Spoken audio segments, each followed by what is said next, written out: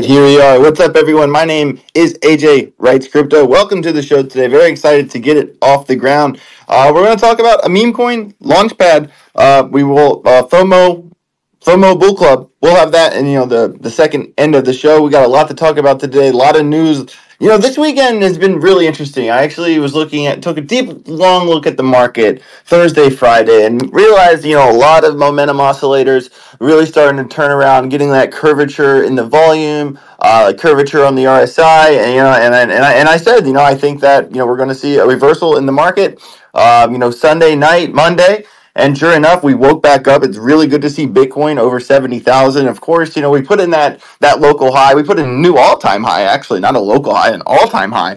And, everyone gets really excited. Then the second we start to turn around, everyone says, oh, yep, that was the top. Yep, yeah, that was it. We're crashing down forever. Here we go. And nope, not the case. I feel like, what we experienced, the past couple of weeks or whatever was, very healthy correction.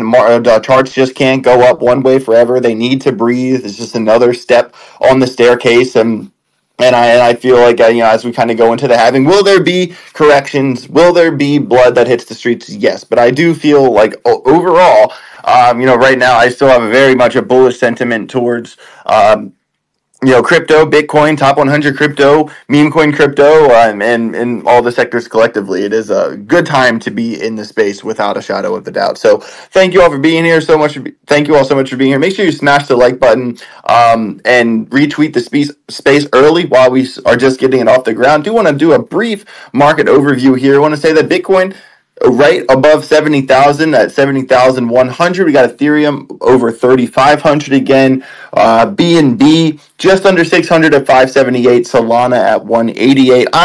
Might be thinking about taking along the Solana back to 200. What I want people to understand is that, we put in our local highs a couple weeks back, right? And now we've come down. Well, with ICP being like the exception, not the rule, that has put in a higher high. For all the other projects, like the local high that we put in, like not talking about Bitcoin, but the altcoins, the local high we put in a couple weeks ago, that level now becomes a target. That level is now a target. I really want you all to think about that if you are considering any leverage trades moving forward here. I'm going to take a quick look at the gainers and the losers as I like to isolate that volatility and try to find the coins that are moving to try to get a trade in. The top 5 leaders in the top 100 are Aptos, Dog Whiff, got that MEMECOIN second leader. Love to see that at 321. Dog Whiff, got a nice bag of that one. Wish I got in earlier, but I'm still happy to hold it. We have ICP at $19. We have Beam and Fetch. Fetch.ai, that is a killer project. And in the losers, we have Phantom.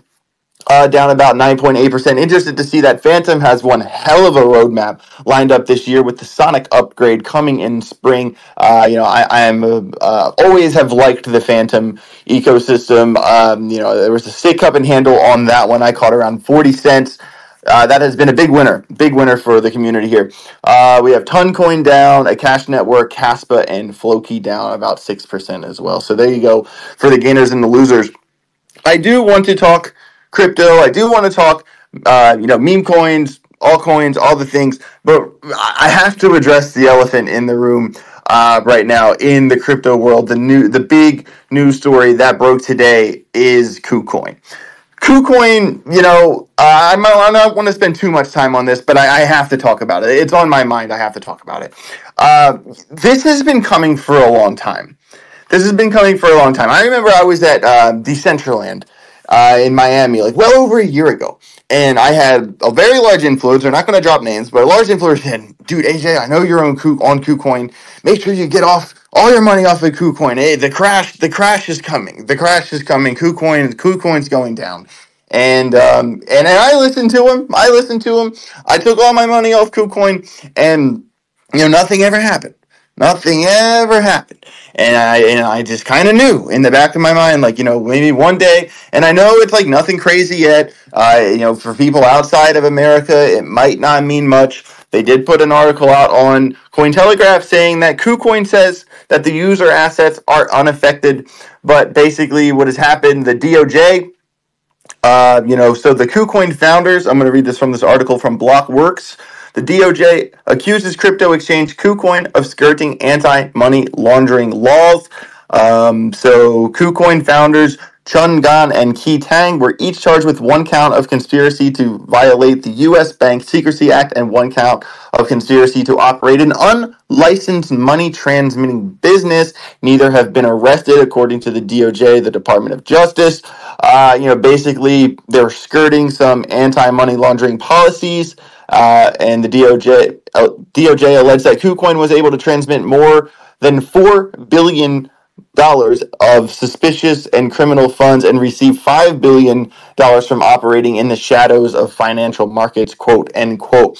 So, this is a really big story. I mean, I know that American crypto isn't all of crypto, but I have been waiting for something in this vein to happen to KuCoin. It has been rumored for a very, very, very long time, and it kind of I do kind of raise my eyebrows, thinking like is this the only kind of gray area exchange that we're going to see targeted? Is this the first of many, or is this one like specifically outside of the bounds? I don't know. I just kind of want to open up, have a conversation about KuCoin, and then we'll keep moving. I got my guy Joa on stage with me. Joa, it's been a while since we've talked. We need to catch up. How you doing, man? And what's your take here on the KuCoin story? Any thoughts? Hey, Jane, good to see you. Look, KuCoin's another Binance. Of course there's money. Of course these kind of things happen. If you look at the traditional world, it's funny how they hold a different measuring stick, right? Like Deutsche Bank got caught doing a bunch of illegal stuff too, but they didn't go after the CEOs and the founders and everyone else, right? This is what I don't understand. Why is crypto held to a different standard? Yeah, criminality should be charged, but then do it for the banks too. Don't give them a free pass, which they get all the time. Right? No one gets charged. It's the crime, and then they can't point the finger at who's responsible. But here, they can't point the finger at who's responsible, but they go after the CEOs. I don't get why we're held at by a different measuring stick. I really don't. But it's good to get criminality out of the system, to be honest. Will the same thing happen as Binance? I mean, Binance was huge news, and the market went up afterwards. So, I think the more we clean criminals out of the system, the better. Not saying that they are, just saying there could be. This typically happens with large financial institutions. Yeah, I mean, I completely agree with you. It is, I don't know, you're right. We are certainly held to another standard. Kind of the people at the top, like, what we've seen with CZ, what we've seen with FTX, that's kind of has been the standard, and it's not that way in traditional banking. That's certainly frustrating. And I agree, like, this is the sort of thing that, I mean, we all want adoption, right? That's what we all talk about. Adoption this, adoption that. Well, we can't have adoption if there's this many like quote bad actors. Not saying they are, not saying they aren't, but I'm saying that like there is going to be a time in crypto where the things that the government can't control will get weeded out over time, and I feel like a lot of us aren't going to like what that looks like. Looks like we're going to hum and haw, but at the same time, I feel like it is the right thing to do, especially, I don't really know exactly the true story here. I'm sure there's a lot more behind the curtain at KuCoin, but it is a bummer. It is a bummer. I know a lot of people use that exchange, and it's kind of like a larger conversation because, like, that KuCoin kind of had like a sort of not really KYC program. I mean, used to be able to log in to KuCoin in America without a VPN. Now you'll get shut down, without a VPN. And I know there's a lot of other exchanges, not going to say any names, that we can use, but, you have to have that VPN on. And I'm just wondering, like, how long that's going to last. We have Marshall Hayner put his hand up. Marshall, how you doing today, man? What are your thoughts? Pretty good. Hey, AJ, how's it going? Hey, everyone.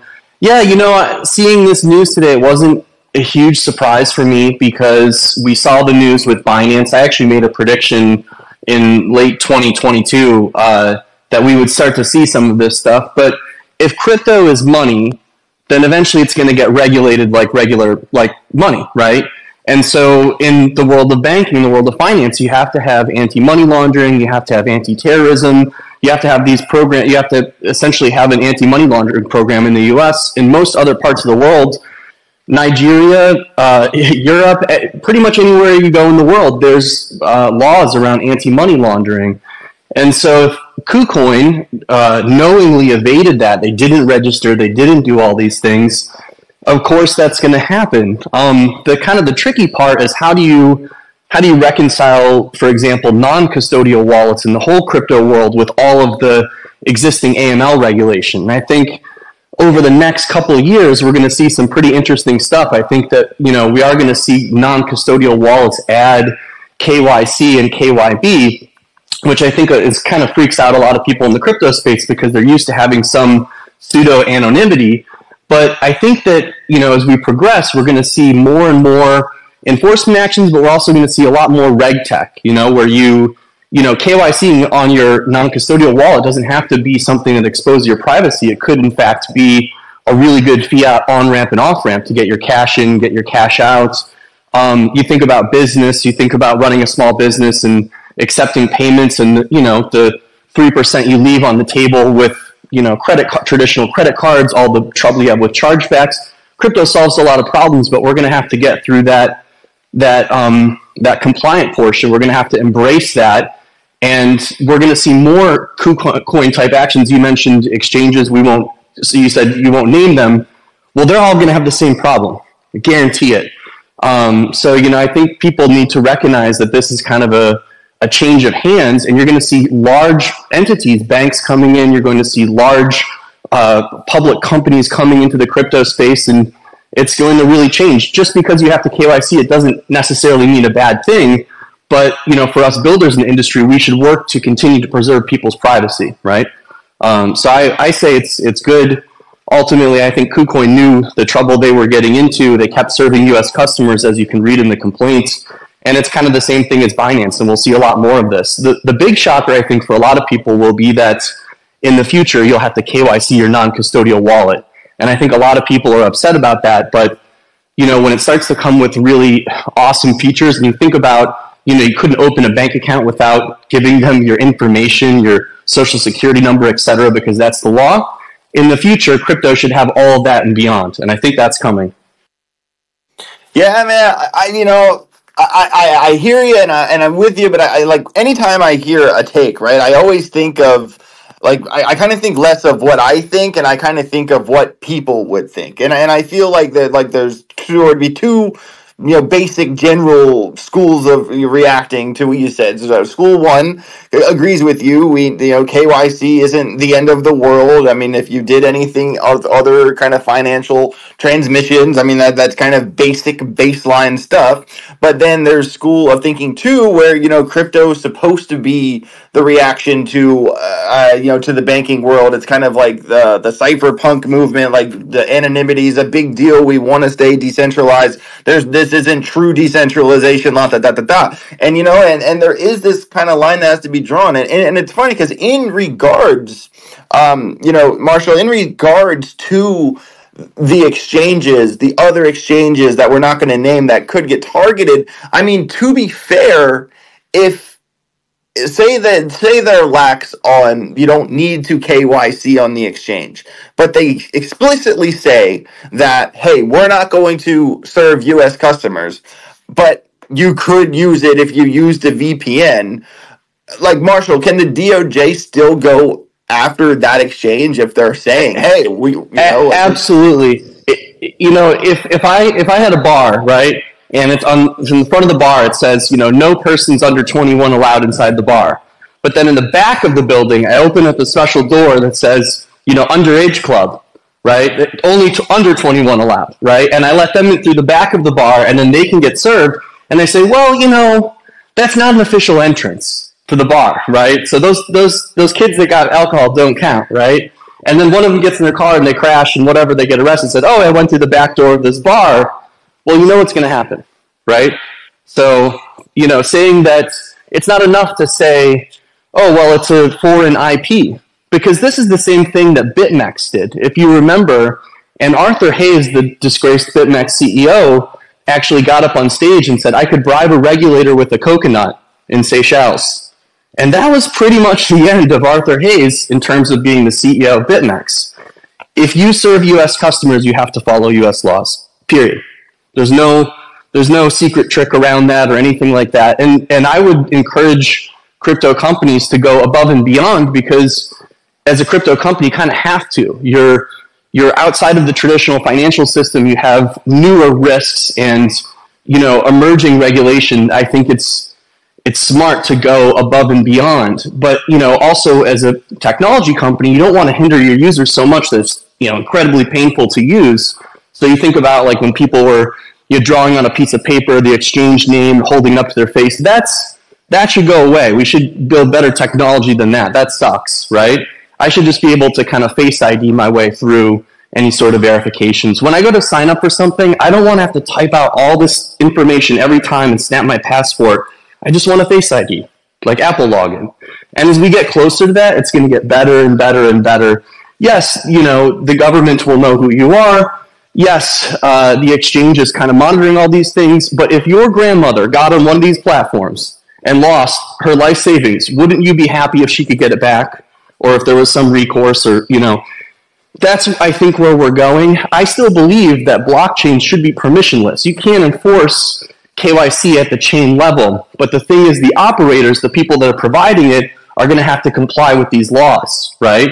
So ultimately, I think that we just have to look at how normal money works and how crypto works. And we have to make the best experience for the customer so it's smooth, so it's easy. But at the same time, we want our industry to evolve. We don't want to live in the wild, wild west of crypto forever. We want to evolve. We want to become better than the existing financial system. How do we do that? We've got to go above and beyond. So that's my message. Yeah, I'm with you. I'm with you. I just do feel like, I know that there are exchanges out there that say, we're not going to accept U.S. people, and I don't feel like they're the bar with the back door open. I feel like the U.S. users are breaking through the window. So it's almost if you're VPNing into an exchange, that should maybe consider that if like you're breaking the law by doing that, maybe that should be like at the risk of the person VPNing in and not the exchange itself if they're trying to not provide a service to U.S. users, Well, the exchange, so here's kind of the catcher, right? So the exchange needs to do everything it can to verify who you are, right? So it's going to take some form of what we call, just like a photo ID, right? You have to have some sort of physical document. And then we're going to match your face to that document, hopefully using some sort of biometrics so you can't, have one guy holding up some random person's license and get through. Now, if you don't do any of that, and your only filtering is to look at GeoIP and to see, okay, they're from the US, that's not enough. So that's deficient. And, the exchanges, they know that. So if someone, like you said, goes really out of their way, they steal someone's account, the exchange, to them it looks normal, it's a normal IP range logging in, but it's actually someone who bought a hacked account or stolen account or something, that's an edge case where I don't think, the exchange, as soon as they find out about it, they should report it. But, you can't catch everything all the time. So it is possible, like you said, but that particular user, it's not as simple as, like you said, like they just switched, to a VPN or something. If that's the case, then it's deficiency on the exchange side, on the counterparty side. But if it's an individual using hacked and stolen accounts, then yeah, that's probably its own little separate case, right? Yeah, for sure. I just know, like, I'm a day trader. I have a plow ID. I run VPNs. Like, I do it all. You know what I mean? But if you want to have access to certain projects and be able to leverage trade certain projects on exchanges where there's liquidity, I mean, a lot of people will kind of bend over backwards to make that happen, and it's certainly an eye-opening conversation. And to be honest, Marshall, like overall, I do agree with you. I feel like the window of pulling off the shenanigans day traders like me are pulling off. I feel like that window is likely closing. We got FOMO Bull Club with their hand up. Just so you all know, FOMO Bull Club, we will be having them on to do a pitch or apparel. Basically, in the second half of the show, they will do a 90-second pitch and we will ask them questions about their project. But for now, FOMO Bull Club, any idea about what we're talking about right now? You have a take on this?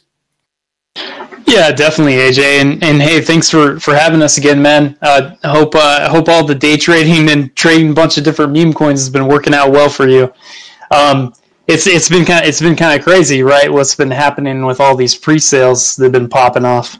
But the way that I see it, and being a student of history and everything, I want to see our space mature, but I want to see it mature in a way that can absolutely be so much better than the traditional financial systems that Satoshi was fighting in the beginning, right? And that is the core of why we're here and why we're pushing for decentralization and sovereignty over our own money and our own financial destiny. The reason that a lot of these regulations are coming into place is because the big man wants their cut, right? They want the cut. They want to take as much as they possibly can from every single one of us all around the world. Every single government does, right? They want to tax us. And so is there a way that we can be able to have it be that we can break away from that mold and still be able to play, with the regulations, but not... I don't want to see it to the point where governments can literally control every little aspect of crypto. I don't want to see that, because that's one of the biggest reasons why I'm in this space, and so many of us are, and I'm sure people that are listening right now. 100,000%. That's when I said there's two schools of thinking.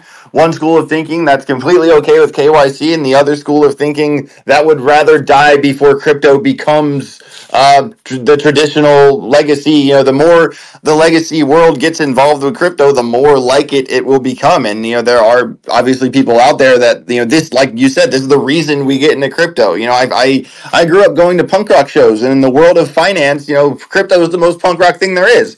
And I'd like it if it stays that way, at least to some degree. And it's totally interesting. Before I pass the mic to K9 Finance, FOMO Bull Club, you were talking about some pre-sales. Got any alpha? What have you been looking at in terms of in the pre-sale world? Well, I've just been watching these meme coins, right, that are raising 68 million or 200 million, and it's just wild, what's happening there. And I think it's because, those of us that are in the meme coin space, we're absolutely addicted to trading meme coins. I'm addicted to trading meme coins. I've been trading meme coins for 4 years now. And so we want to find those ways that we can potentially maybe create a potential for more success for that project. And so some of the idea around these major pre-sales is hey, if I put in XYZ amount of money and a bunch of other people are, the liquidity could be absolutely ridiculous. And also the team has more to work with so that they can build out this whole vision of what they want this meme coin to be with the community, right? And so I think we're going to see more of that. And we're also, I know that we got a segment coming up here about us, but I think you're going to see more and more meme coin launch pads that are coming up because of this having better checks and balances in place for being able to trade these meme coins because and create them even because if you've been bit by the meme coin bug, you're going to keep going for if you've had that moment where you've had a 10 times or 20 times, 50 times, 100 times, or 1,000x, right? You're always going to be thinking in the back of your head, when is the next one, or where is the next one, and how am I going to find it?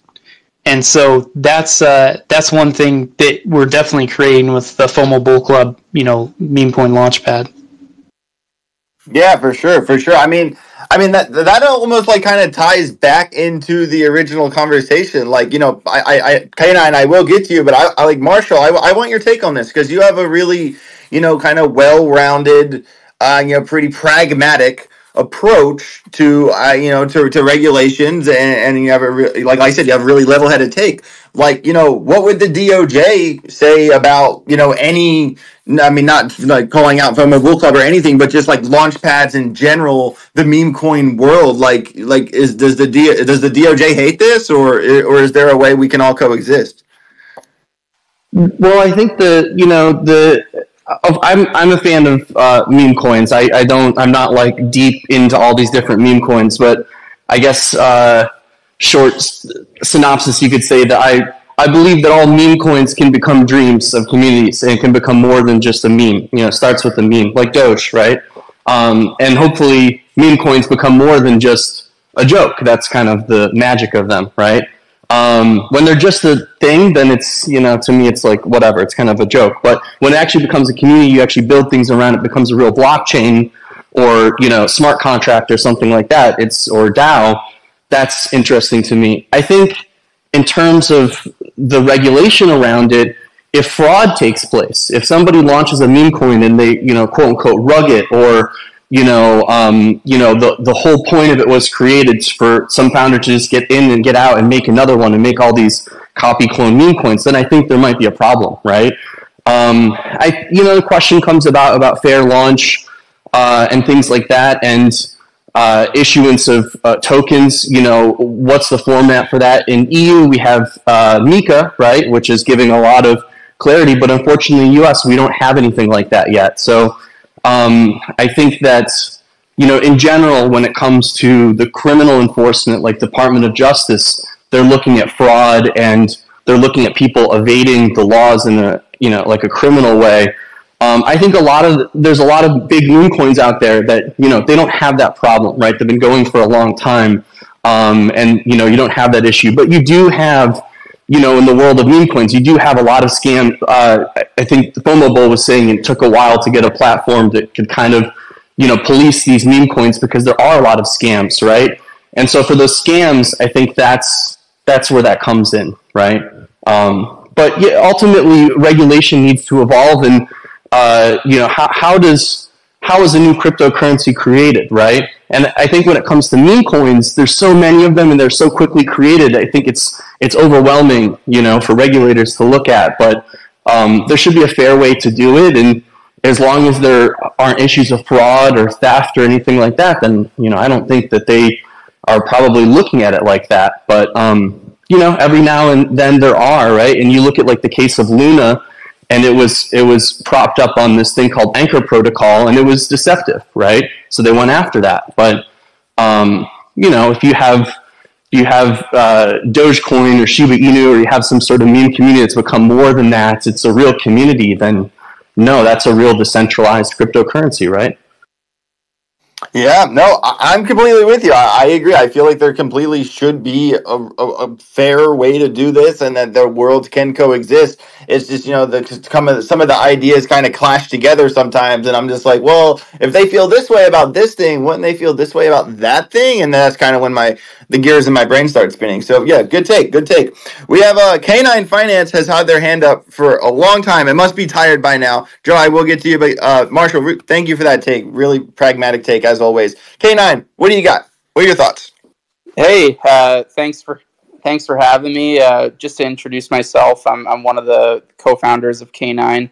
I heard some discussion regarding SHIB, some discussion regarding exchanges, and think that we're probably a really good project to be kind of speaking on that behalf. So like, we are a official SHIB project, and I'm the only SHIB development advocate.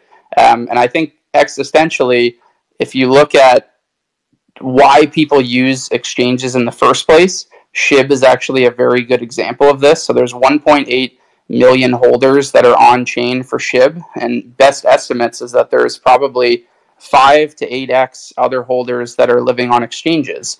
And why are they using those exchanges? It's really because people who are new to crypto, and meme coins and SHIB in general can be a conduit for people to get in for the first time. And they're using exchanges because it feels safe to them. They have a way to recover their password.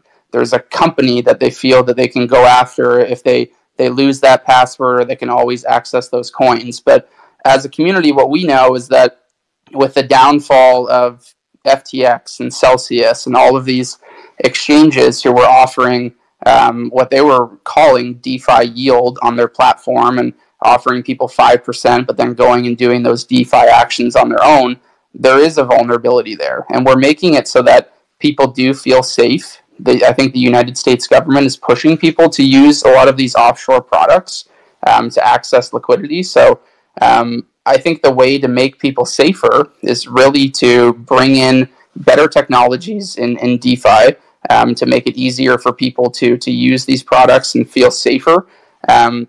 But at the same time, stop pushing things offshore. Build things like Marshall was saying, where people can use technology easier. They can KYC with their non-custodial wallet. They can use these DeFi products on-chain themselves in a safer manner. And I think that's a combination of not only just the UI of these products and making it easier, like Marshall said, to not just take a photo of your identification and put it on-chain, but have these zero-knowledge proofs where you can be identifying yourself on-chain and you can share that information with people, but do it so in a non-custodial product where American consumers are not pushed to these offshore entities who are operating in jurisdictions like that. Yeah, I mean, that's a fair take. If there's plenty of places to do it, to get the coins you want and have access to the things you want here, we wouldn't have to do the whole plow ID, run VPNs. I mean, I completely agree with you. That's a completely fair take. We got Joa with his hand up. Joa, what do you got, bro? Yeah, no, more so to what topic you had brought up, like private sales. I think that meta is kind of dying down. I did get involved in some. I'm excited for one that comes out tomorrow, which is Temple. As for memes and fair launches, look, a lot of these tokens that did well, the founder got out of the way, right? Whether it was Bitcoin or Doge or Pepe. And now with the fair launches, it's kind of like it's prefabricated to behave that way, right? Where, they're rescinding the contract or the founder doesn't have much of a percentage or whatever it may be. It's almost like, okay, this is what we know works. Let's replicate that and make that happen. The issue is like the community really rallied behind something because they really believed in it from the beginning. And then when the founder gets out of the way, that community winds up growing. Here, I feel like what's happening is there's chains that are using it for marketing purposes and chains and VCs that are using what I call mascot tokens for their chains. And then you have memes that at the moment are kind of like a casino where you're running from one token, dumping it when you can, move on to the next one, and either you're part of that crew or you're not that knows which one's the next ones everyone's jumping into. I don't know how long they're going to last. It kind of feels like, I don't know if you remember, but some websites had this thing where you could bet whether the price was going to go up or down, and it would be like super leveraged, but it would only last like a minute. It's kind of what it feels like at the moment for a lot of the meme projects. I do believe in meme tokens that actually have a history. People got behind because founder got out of the way and the community decided to rally together. Things like Pepe and the Pepeverse, things like Doge, Shib, like those are real meme projects. The other ones, I don't know what they are yet. I think it's too new for us to really know what they are, to be honest.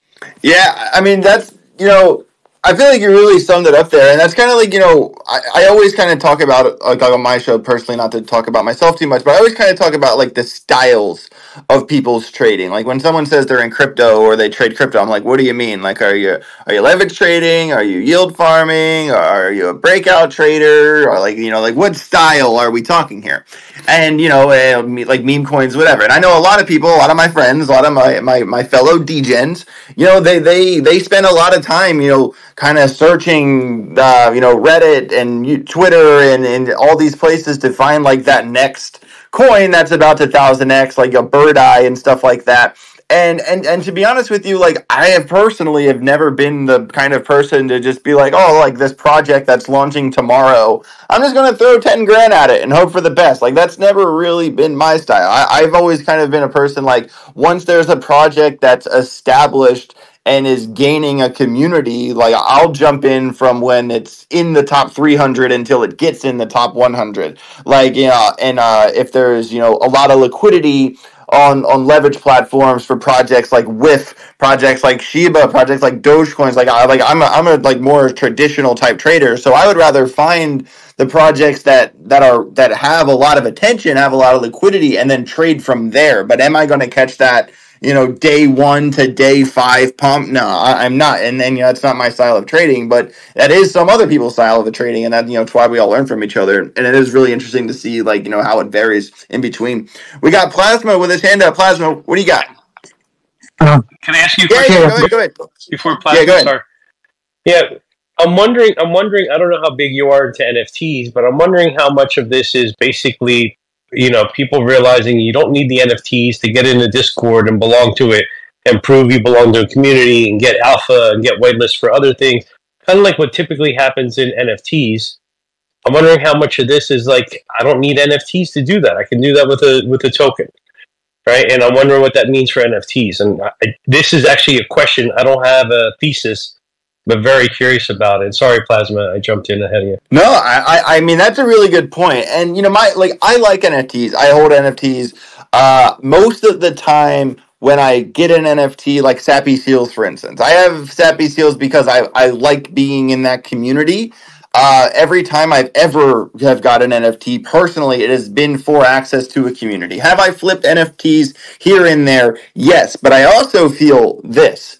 I feel like the worst thing that ever happened to your gains, whether crypto or NFTs, was being a community member. That is the worst thing that ever happened to your gains ever. And I always say that because, what people do, whether it's crypto or NFTs, they fall in love with their coins. They fall in love with the project. They like identifying with whatever the Solana soldiers or the Link Marines or whatever community it is.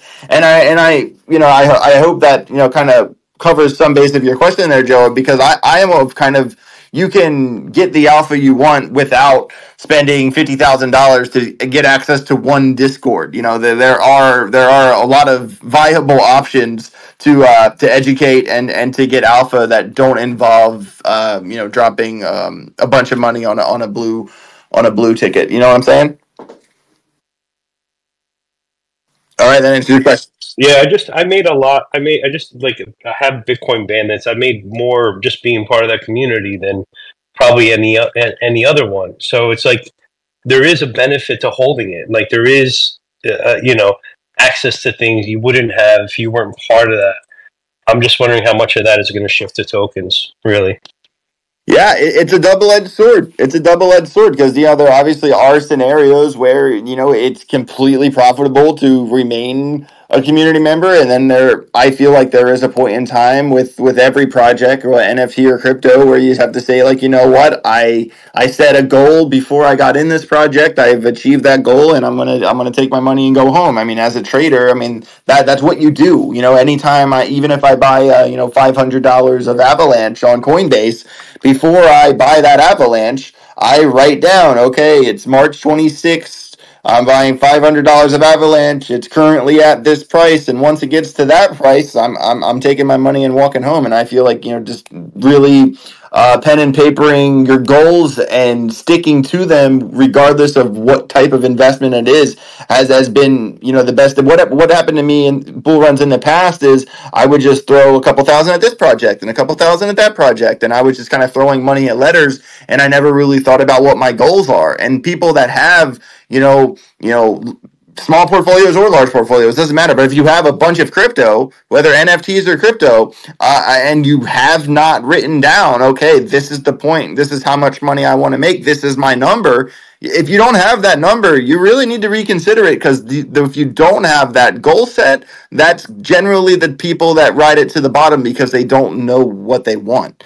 And I think just being super upfront and honest with yourself about that is the best way. No one ever went broke taking profits. So my guy Plasma with his hand up. Sorry we cut you off there, man. What do you got? Oh, good. I enjoy listening. Here's my take on regulations. We can't have people launching tokens. Let me first say I'm usually heavily against regulations, but we cannot have people launching tokens and secretly sniping big percent of the supply, then dumping on people while pumping the token. This is fraud, right? And there needs to be some regulation. At the same time, we can't limit experimentation. and new ways of launching tokens, basically. So the regulations can't just create like a set templates on how tokens can be launched. There needs to be some room for experimentation. Maybe there will be two types of token launches. One where people get doxed and registered with a regulatory body, and another where it's the Wild West and people know what they're getting into. Yeah, that's my take basically. And I usually focus on tokens where the devs have like no influence anymore, and that's one way to go. Yeah, that's it basically. That's my take. No, I think that's a completely fair and pragmatic take. 100%. 100%. Thanks for your contribution. All right, so we are approaching about that time of the show here. FOMO Bull with their hand up, but I think it's time to pivot to the pitch and peril segment of this show. What we're going to do, we're going to set the timer for 90 seconds here. FOMO Bull Club will have 90 seconds to give a pitch overview of their project, and then we'll ask them questions about it. And if you're a speaker on stage, please, I would really appreciate it if we stayed on topic with FOMO Bull Club once they start after they do their pitch. So FOMO Bull Club, the floor is yours. 90 seconds. Go. Let's go. So FOMO Bull Club, we're a multi-chain decentralized launchpad and liquidity hub for meme coins. Our members get to propose and vote on either the launch of new coins or the relaunch of existing meme coins with communities that want to revive themselves. One of the unique value propositions of our launchpad is that our launches are fully automated, they're decentralized, they're community driven, and then we also immediately create liquidity farming and LP staking from those particular meme coin launches. We are currently going to be going live on the Polygon mainnet first, and then Solana will come next. We're going to be expanding to many different chains. We've been talking with tons of L1s and L2s about being a lightning rod for innovation, experimentation, and bringing meme coins to their chains. We have a community sale that is coming tomorrow, and that's with our exclusive partner, Engine Starter. So our community sale will be kicking off, and those that have member NFTs, they get 24-hour access to the sale before anyone else. Now, one of the most amazing things about our projects, we've been just growing exponentially. We have 275,000 people on Twitter, 40,000 Telegram, 60,000 Discord, and we're already getting ready to list on major exchanges with our TGE that will be on April 14th. And that is Bitmart, Mexi, LBank, BitGet, and we're also in talks right now with Bybit. Awesome. Sounds like you already have done a very, very good job. Good job getting the ball rolling there, especially with the accessibility on major exchanges. So as a meme, so say I'm a meme project, right? The AJ meme, and I want to use your Launchpad. What do I do, and why would I go with FOMO Bull Club? So this is a great question, and this is a question we're getting from many communities and different teams. Well, the biggest value for being a part of our Launchpad is the amount of KOLs that we're working with, the amount of reach with our different partners, the different utility stacks that you get access to by being a partner with us. So one thing that I wanted to talk about, because Joa was asking a question like, what's going to happen with NFTs in the future? And that's something that we've been racking our heads about at FOMO Bull Club quite a bit, and trying to figure out all these different new innovations, kind of like the bleeding edge of the tech in the space right now. And one of those partners that we partnered with is actually called Bully MFT, and they created the ERC69 standard. And what that is, it's a wrapping and unwrapping mechanic for tokens to create MFTs, which are meme fungible tokens, which are NFTs. And so it makes all NFTs actually liquid, and then creates all kinds of new types of dynamic price structures and new economic models for NFT projects and founders themselves. So So Joa, definitely be looking into what's happening there with the liquid NFT side of things, the hybrid NFTs they're really just getting started. In fact, Bully just launched their MVP on 7 chains just a week ago. So you're going to be seeing a lot more of what they're doing, and every one of the meme coins that launches on our Launchpad will have access to that tech, which is really exciting. And so that's another thing that they'll get access to. Also, mentorship. So we have a whole entire cadre of different advisors, different founders that have been successful. Myself, my name is Jordan Charters. I'm one of the co-founders of PolyDoge, which is the most successful meme coin on all of Polygon. So I'm there to, help advise with the different meme coin teams and help them understand how to build community, how to use utility, how to do experiential marketing, guerrilla marketing, all those different things. So that's another thing that they get access to. And for them to be able to propose a meme coin launch, they do have to have some skin in the game. So they will have to hold some FMBC, and also, be a part of the community to be able to put proposals forward for different meme coins that they want to launch or that the community wants to launch.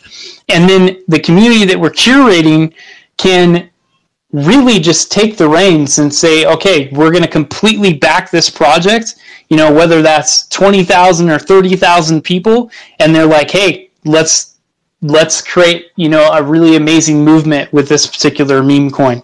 So those are some of the major benefits that you have by coming to FOMO Bull Club to launch your coins.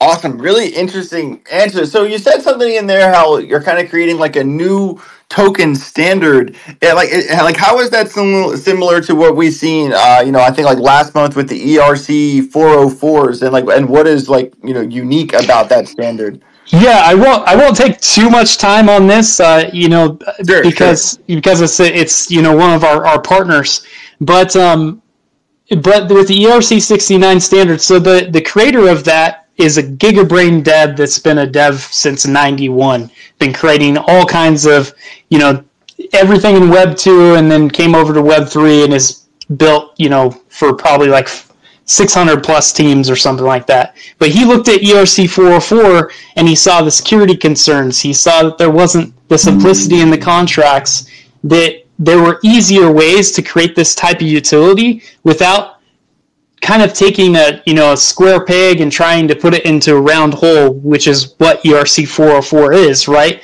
Being an ERC 20 and also an NFT at the same time. So with this new dynamic, you can actually be able to take any token that is existing, any NFT that is existing, and use this tech.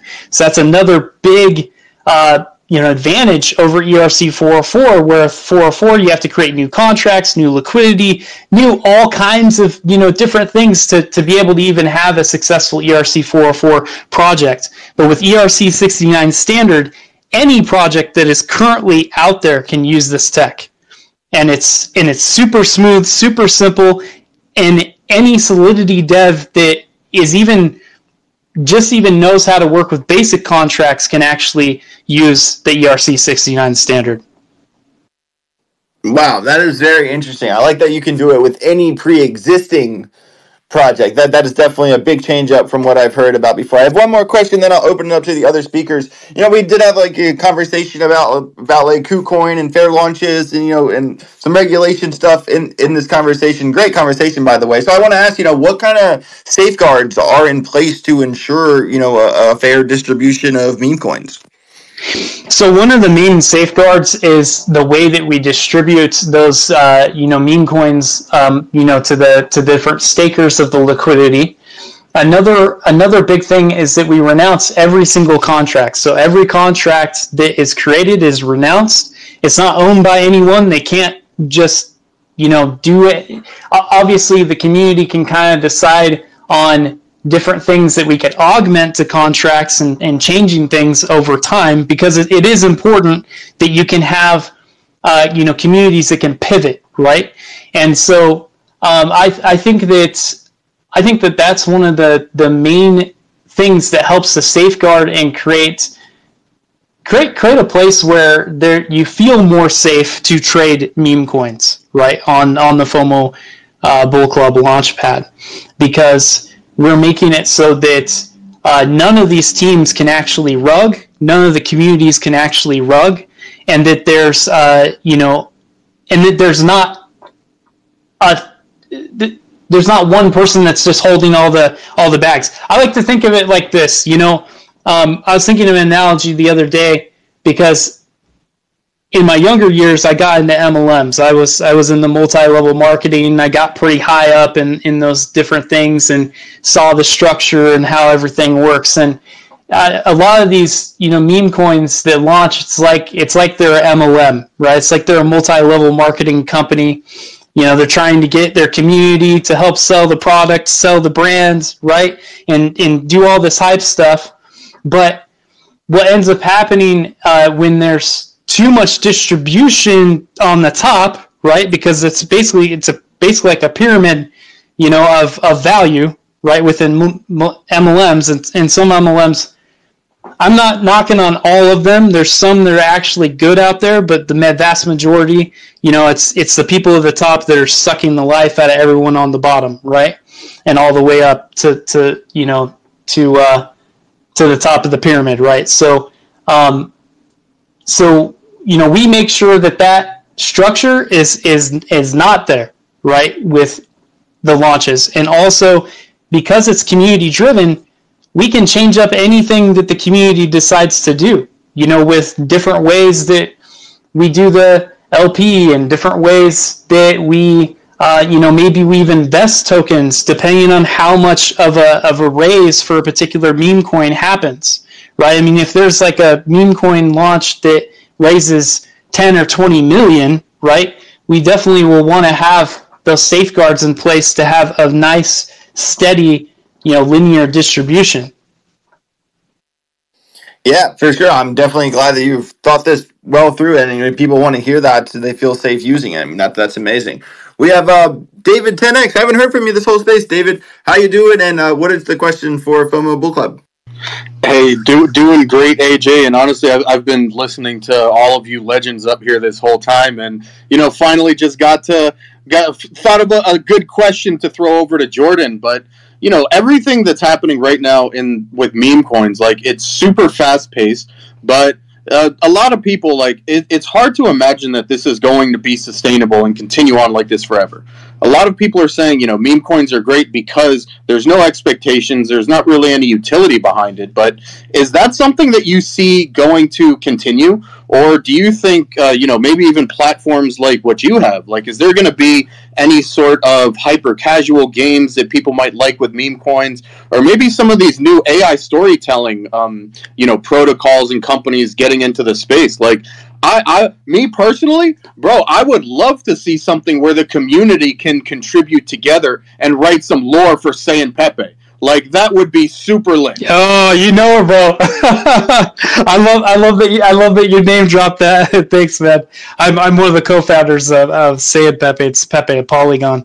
But no, exactly. So that's one of the things that's so amazing about what we can do with meme coins. It is the place where we can experiment the most in this space. And so, we see it as there are going to be different camps. There'll definitely be camps of those meme coins that are just, pure community. It's about the meme, and that's literally it, right? And there's no promises, no utility, nothing except the community. Community's huge utility, right? But as for this major shift within using different utilities and building out brands, I like to think of meme coins as like entertainment companies, right? So they're like potential entertainment companies. They're places where we can create multimedia experiences. We can do films and games and anything that, really touches all the senses within those brands. And so I think we're going to see that maturity just continue to develop, and that's something that we wanted to absolutely make sure we had with FOMO Bull Club in the beginning is that we have a whole entire list of utilities that we can tap into, gamification and NFTFi and all these other, amazing things that brilliant minds have been coming up with in the blockchain space so that we can, really empower those communities and those meme coins. Now, they can decide what they want to do. If they don't want to have those utilities and they just want to be, that this is just specifically about, a bunny coin and, all the lore that happens around that, which honestly, if you go back, like, storytelling is such a key and critical, important part of building a brand and building a community experience. And so I think we're going to see a lot more of that, and especially using AI tools to make that happen. Awesome. Joa or Marshall, you have any questions for FOMO Bull Club? Yeah, what do you think about this whole pre-sale meta, and are you guys doing anything there, and how much longer you think it'll last? So, I think that you're going to see it. I don't think it's going away, honestly. I don't think it's going away. It'll be another sector of meme coins. It'll be another sector of, okay, these are meme coins that raised XYZ amount of money. And then also the other thing with FOMO Bull Club is, yes, we are raising liquidity for launches, right? We are raising for these different launches. And there'll be different dynamics in place according to what type of launch we want to do with a particular meme coin. It's really, a lot of it's up to the community to decide in the teams that are working with us on the platform. Awesome. Well, everybody, I do want to say that, there's over, 3,600 people in this space. Thank you all so much for being here. Definitely go give some love to FOMO Bull Club and everything they're doing. They got a lot of news, especially today, tomorrow, this next week is really big for them. So definitely go give them some support. At the minimum, give them a follow on Twitter. I'm sure they'd really appreciate it. My final question before we close here today, FOMO Bull Club, is, where do you see yourself in 5 years? And, what's the goal and how do you get there?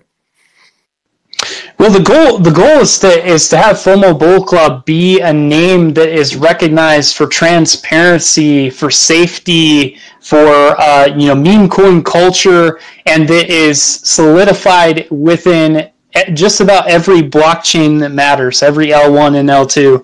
And another thing that we definitely see us, being as a hub for helping to amplify different projects, not just meme coin projects, like, being able to have a huge multimedia base of utility and GameFi and, social platforms and social capital and reach that we can really support anybody that we believe in.